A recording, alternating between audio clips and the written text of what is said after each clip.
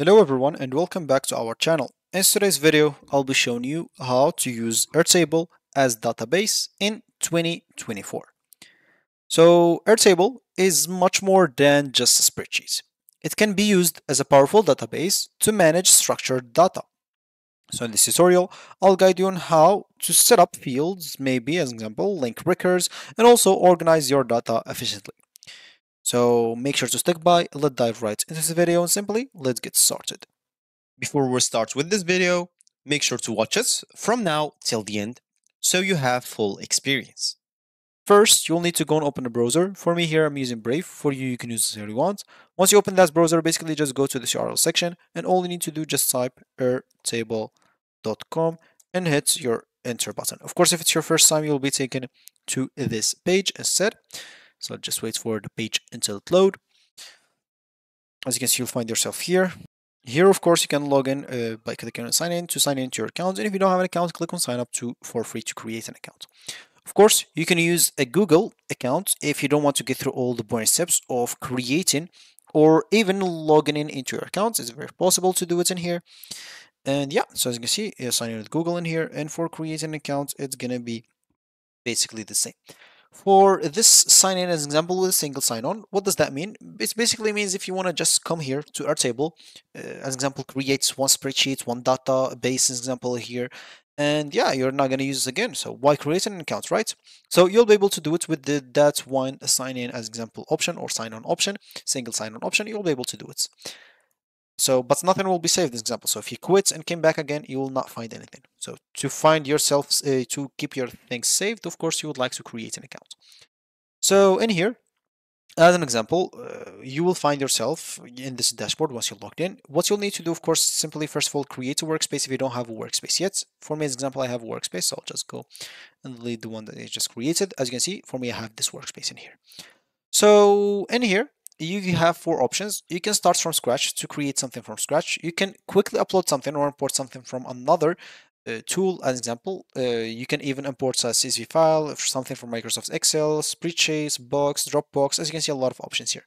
If you didn't find whatever you want to upload from, you can simply submit a request. And if you're a big team, as example, all of you submitting the same request, as example, maybe a lot of people want to add something, so it will be added for sure. So if you didn't find what you want in here, as example, you can just click on others and select whatever that thing is. If any additional information is here, and make sure to click on submit. So other than that, you can start with the templates. So as you can see, they have multiple templates here to choose from. As you can see, you can click here and see all the template that they have. So let me just see as an example. So as you can see, they have templates for project management, for sales CRM, for content calendar, for products roadmap, for as an example, marketing templates like for sales and CRM, recruiting HR, finance and legal. As you can see, you can even load more categories like design and UX templates, IT operations, supply chain. As you can see, endless amount of template that you can choose from. You can even look for some database example templates. Why not? It's up to you to find it. You can even, as an example, let me just go scroll down to the bottom of the page. I guess, yeah, you can also connect some data, as an example, to create a database. So just click on connect to the data. And yeah, I'm already signed in for some reason. I don't know why they taking me here. But anyway, I'll just go back in here. So in here, of course, you can also connect your data as an example. So other than that, you can even create something, an app using AI. One of the apps that I created using AI in here is this one. So where's it? I guess it's this one, right? Let me just go and check. No, not this one. Let me just go and delete it. It's empty anyway. Yeah, so is this, I guess this management, this is the app. So no, this is just a template. So it's this project management for sure. So yeah, this is an app. This is, as you can see, everything in here is created with AI. So with projects, tasks, assignments, team members, as you can see, everything here is created with AI. I did not create a single thing. So how to use this basically?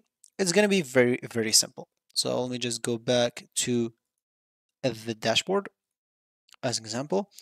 And here, all you need to do, just click on Start with AI and explain whatever you want to create. So, for example, I want to create maybe a database. So then you can change the settings. It like puts an organization here, industry, audience. It's up to you. Then click on next. As you can see, they are generating now your app. All you need to do, just sit tight and wait for your app until it gets created. Should not take a lot of time. So unexpected or an error, of course, it will, I guess, happen twice. This AI is still on in beta, so it will happen like twice in here. So all you need to do, just go and do it over.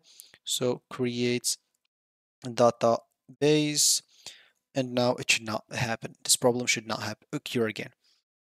So AI is still in, as you can see, yeah, it's creating now the database for me. As I said before, AI still this AI tool is still on beta, so you might have problem here and there.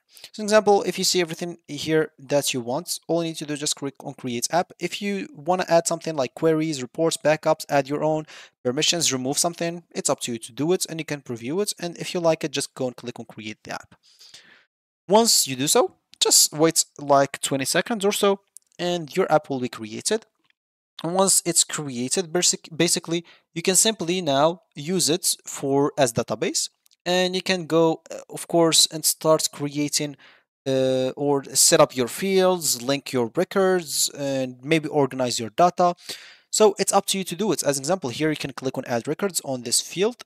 As an example, here in tables, you can add whatever you want on this table. As an example, add record as well. Here you find it just for records. For views, of course, you can delete things that you may want. As example, you can also add things. So it's totally up to you to do whatever you want with that. So that's going to be it for me today. Thank you for watching, and I'll catch you in the next video. So goodbye.